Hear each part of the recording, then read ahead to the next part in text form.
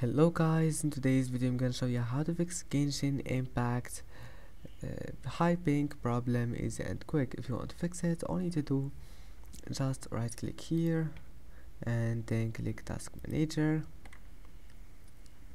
Now once you're here, you'll find it like that. If you find it like that, just click more details and then just close all the applications that you don't need, like Google Chrome. Right click on it, click end task, and that's it. Just close all the applications that you don't need here, and now just try again and you will find that your problem is fixed. And that's it. Don't forget to like and don't forget to subscribe, and see you in the next video.